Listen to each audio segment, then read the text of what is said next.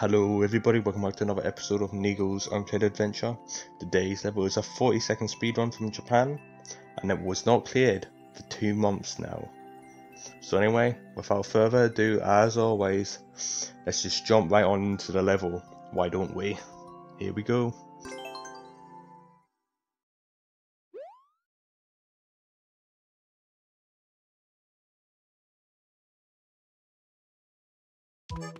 This first area is not too hard, so I will not show you any deaths here, but we will be coming up on a death very soon. This gliding part is pretty tricky and a wee bit precise. I did die a few times here, and as you see, if I lose the acorn suit, I basically have to restart the level. Entering this pipe here gave me a wee bit of trouble at times, as you see here. Though you can get used to it pretty quickly. Just gotta go back in the pipe, and yes, I did explore to the left and right. There's nothing. Oh, no. This red coin is a wee bit hard to get, but it ain't too hard.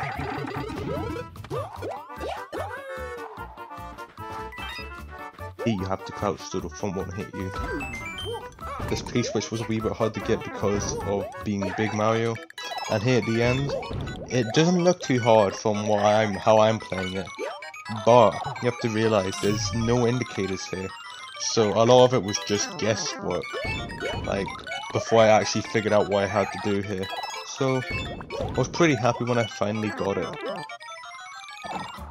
and we have basically beat the level.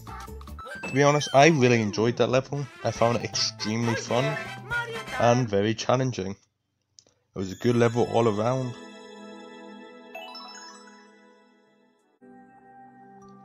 So I hope you all enjoyed today's video.